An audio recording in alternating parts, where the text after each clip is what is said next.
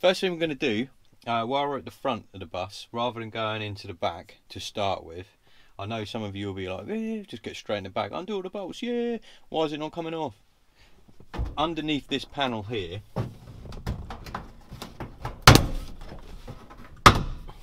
which I'm just going to dash on the floor, is 1, 2, 3, 4 torque screws. Now what you want to do to start with is to take them out. So when you've done all the bolts in the inside the van, which we're going to go and do in a second, you'll be able to remove the first top bit without having to climb back into the front. So you might as well start in the front. So to speed jobs up, I've got one of these impact drivers. Now obviously if you're sensible with it, then you won't damage things and stuff. But I'm using a 30 Torx bit, and I'm just going to whip these out. There's 4 in total.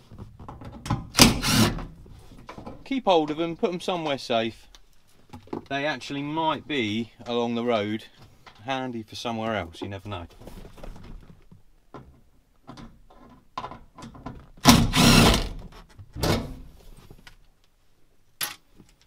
Now we can get in the back of the van and undo all of the 10mm bolts. The next step is in the back of the van, and what you'll notice there is a few 10mm bolt heads all the way around the back of this panel. We're going to release just the top ones first, and then we'll be able to remove this.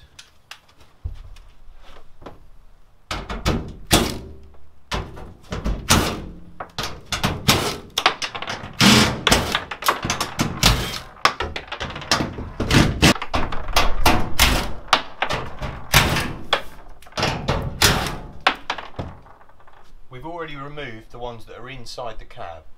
If you take it from the bottom end,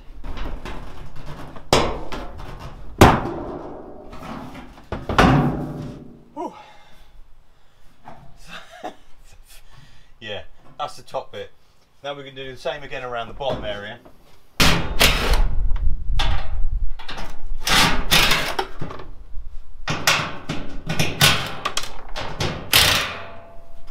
Now, some people are happy with just that, but what we're going to do is remove all of these metal panels around the outside. So now we're going to remove the brackets that actually hold the bulkhead in place. To make your life a lot easier, what I suggest you do is remove the passenger seat, because you can't slide it forward. Slide the driver's seat as far forward as you can and sort of tilt it right over, and then take the side plastic trims off. If you haven't done that already, it is quite straightforward. Make sure you remove your seat belt. So this bit here is an M10 piece. Gently start at the top and you'll be able to pop it out. Now obviously if you've broken a couple of the white clips that hold it in place, then they are available online and stuff like that. And then the same with the bottom one, give it a tug out. You may need to open the door slightly and just release it from that side too. I'm going to start with these top brackets, and they're held on with 3 10mm bolts. So once you've undone all of them, you'll be able to remove the top bracket. You need to start with the top bit. Whoops, because it slightly overlaps the bit below it, and so on. So you can't just start at the bottom, you need to start at your top and work your way down. For the lower bracket, before you get to the one that's on the floor, it's a little bit more tricky and you need a couple more tools. So what I've got is a drill with a metal drill bit. It's the biggest drill bit, I think it's 10mm that I could find. You could probably do with a 12 perhaps, even if they do a 12. And you're basically going to want to try and drill out the old welding point. Don't panic if you drill into your van. This is one of the pillars. There is already holes and bits and bobs in it. I'm not saying just drill it out. Don't panic if you do drill through. When you get down to the one that's near the seat belt, you need to be really careful that you don't drill through it. So start at the top, get a little bit of practice first and work your way down. And then the likelihood is you're going to need one of these bad boys, a chisel, and my favourite tool, a hammer. Just crack on.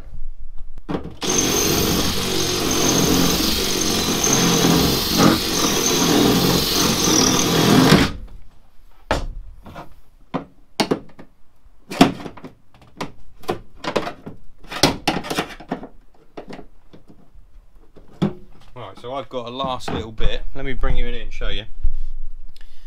I've got a last little bit just tucked in there that I'm just going to drill out a tiny bit, and then I'll be able to prise it off.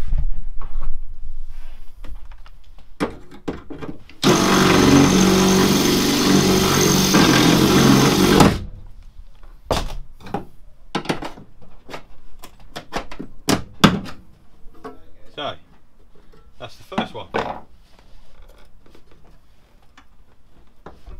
3 more to go.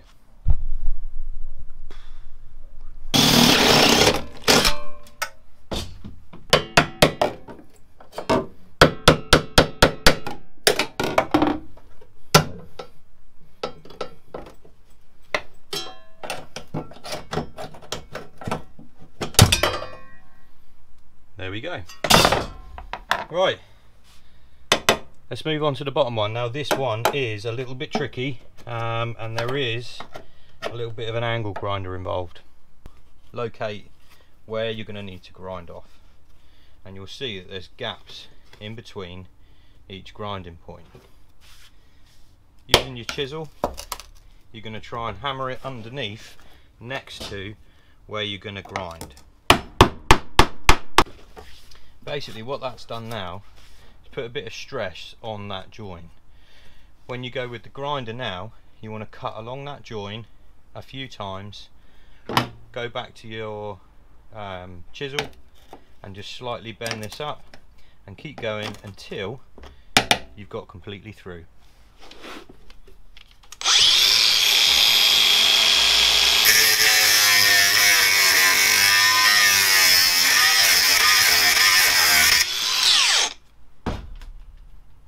Just a little bit at a time.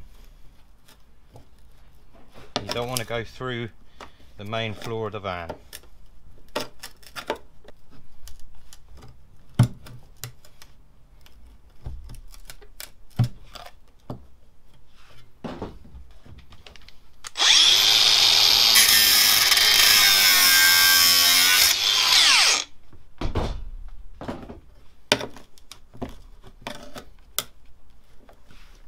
Okay, you can see now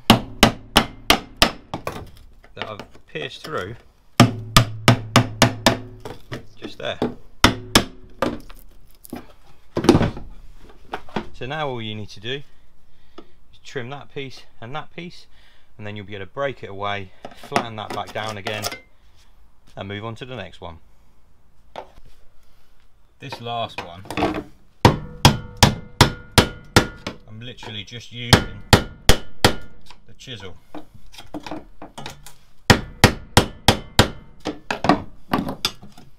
little bit of bending back and forth, and the chisel.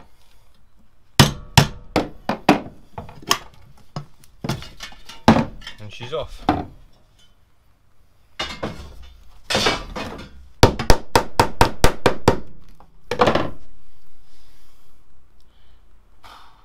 Now I'm going to tidy up. So that's it, guys. The bulkhead is out and all of the brackets and what have you have been removed, whether it's with a grinder or a spanner or what have you. I guess perhaps maybe I could have done it a little different. I'm sure you guys are going to have your opinions on that yourselves, which is fine. At the end of the day, we're all still learning. If you're watching a YouTube video, you're obviously not quite sure how to do it yourself. Hence why I guess I'm making some videos to try and help some of you lot out. I've noticed straight away, having done that, I've taken out the double seat and I've also taken out the single seat. and I've lifted the carpet up because I've sound deadened and I've run my cables and stuff in, which we'll see in another video.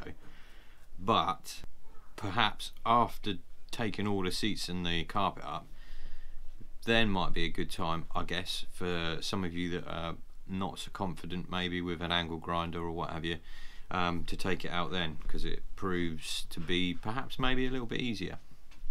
Anyway, this is Tom, this is T-Dubs. This is a series dedicated to the Black Beauty, so make sure you hit the subscribe button, and I'll see you guys in the next video.